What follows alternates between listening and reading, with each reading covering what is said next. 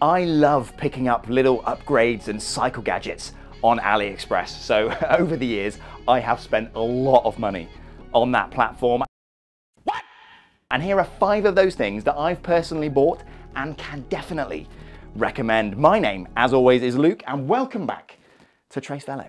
Hello there.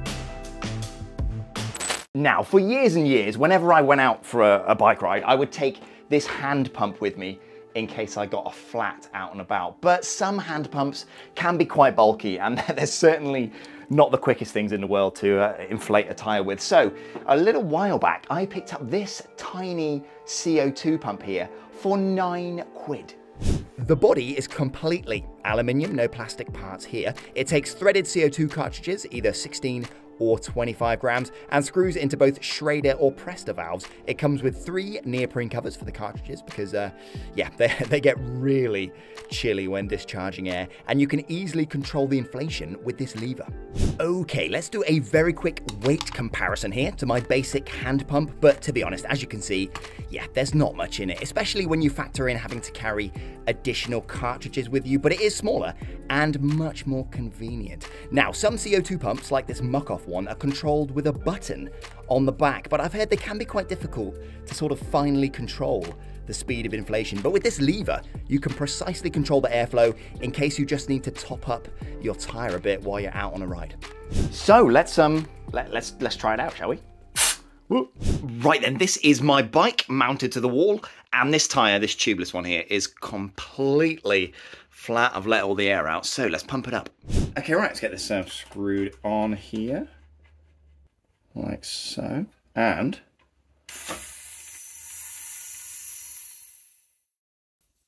voila. Yeah, sorted. Now, very quickly, some of you, if you're a high IQ, divergent thinker, such as myself, you might be thinking to yourself, how good are the seals on this thing? So if I screw in a canister and leave it in my pocket, will it lose air? Well, I shot this video a couple days ago. Okay, so this particular canister has been in here for about 6 weeks by this point, so let's see if it's still got air. Yeah, so there's loads of air in there, and I've had canisters in for much longer than that, and I've come to fill up a flat and they've been absolutely fine. So as far as I'm concerned, these don't leak air at all. So yeah, all in all, this thing is a great little gadget, and as with all this stuff, I'll put links in the video description in case you want to check them out. Now, if you've not done it before, cycling with a heart rate monitor is incredibly useful. I've done it consistently now for the last 4 or 5 months, and in some ways I see it a bit like a poor man's power meter. Essentially, after a couple of rides, you can tell the amount of effort that you're putting in and how sustainable that is for you by looking at your heart rate. So this is a ride that I did recently, synced with my IGS 630 cycle computer, which I covered in the last installment of this series actually. And you can see it's broken down my heart rate into zones 1 to 5, 1 being a warm-up, 5 being an absolute max effort, so like a full-out sprint. This particular ride, I went out and absolutely smashed it. So most of the ride, my heart rate was in zone 4 or 5, but I know if I'm cruising along and my heart rate is 130, 140, I can keep that up for a pretty long time. But if I stray into the 150s or 160s, I'm not going to be able to keep that up mile after mile.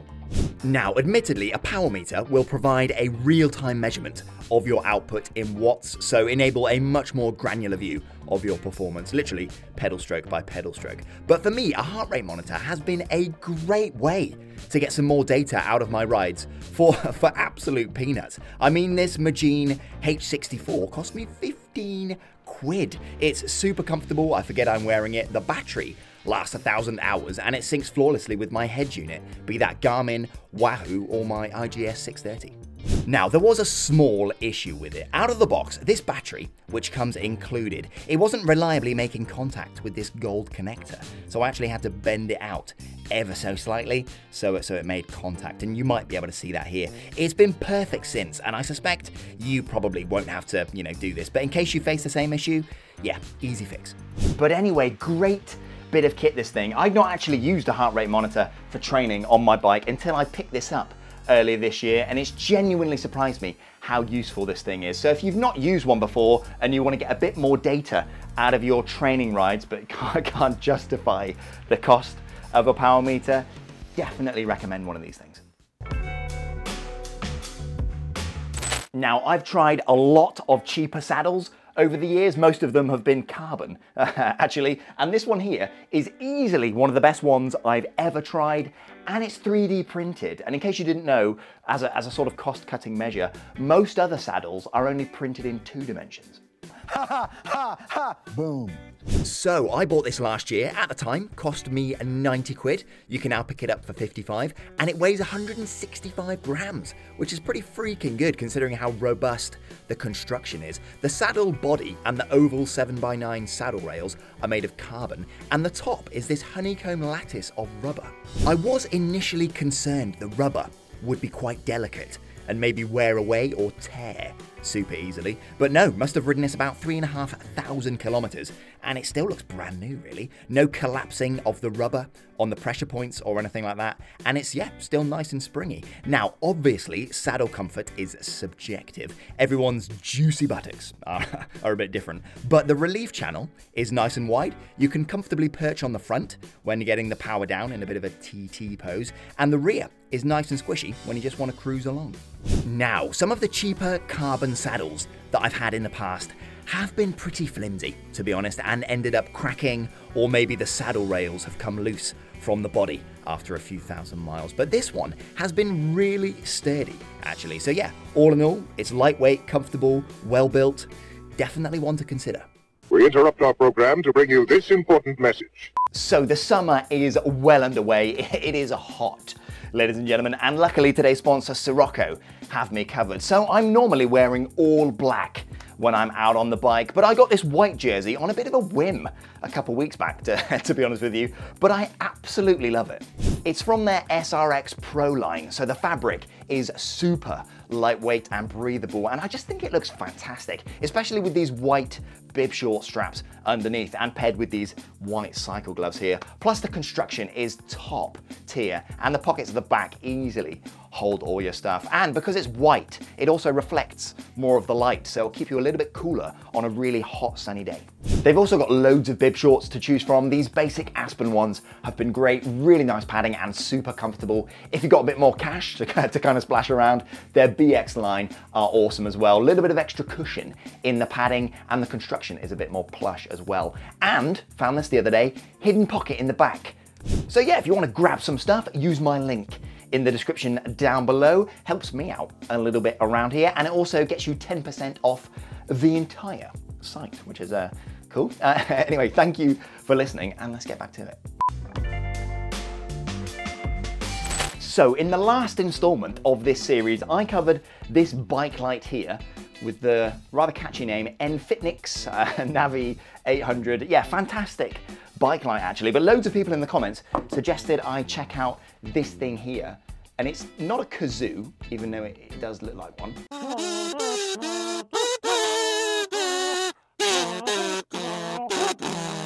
It's the TOWILD BR800 bike light. It nicely focuses the light down onto the road ahead of you. The bike light itself is reversible and can be mounted on top or underneath the handlebars. USB-C charging, completely waterproof. 3 levels of brightness with a max of 800 lumens. I normally ride at night at level 2, so around 400 lumens. It can obviously flash as well, and the running times, yeah, pretty decent. I'll stick them on screen here for you so you can check them out. The difference, however, is that this one is cheaper, around half the price of the Navi 800 from last time. And while that one used proprietary batteries, this one from TOWILD uses standard 18650 battery cells. These are one of the most common rechargeable cells used worldwide, really, so readily and cheaply available if you want to pick up some spares, or maybe you're riding through the night and need to pack 3 or 4 batteries to hot swap out along the way. It comes in the box with a charging cable, a few different mounts, and a battery. The one shortcoming, if there is one, it uses a Garmin style mount. So if any of this plastic snaps or breaks, yeah, there's not much you can do. But I've had this on the bike for 2 or 3 months, no problems at all so so far, so this is pretty nitpicky, to be honest with you. Anyway, fantastic little light for the money. So thank you to the commenters on the last video for the suggestion. Baguette emojis for everyone.